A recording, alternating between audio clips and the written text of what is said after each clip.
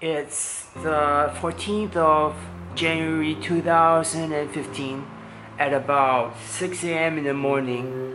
I'm starting a new routine where I wake up, I pray, and I read the scriptures and I read my books.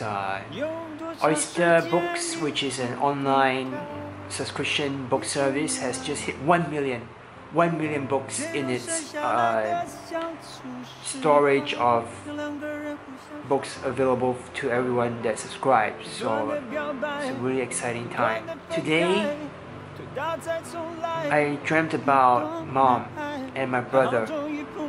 We were somehow celebrating New Year together.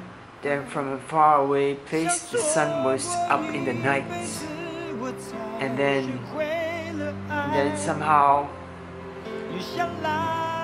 it was starting to, everything in front of us was starting to burn.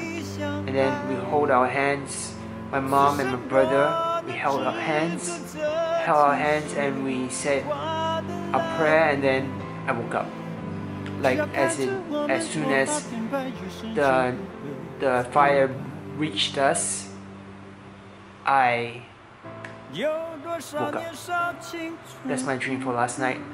That's all for this update. I'll be posting every day. Thanks to Feng. Feng told me that I have to, my cousin Feng, my nephew actually, not my cousin. My nephew said that I have to post every day, so I will. So this is my 14th of January 2015 update. I'll see you again tomorrow. Peace.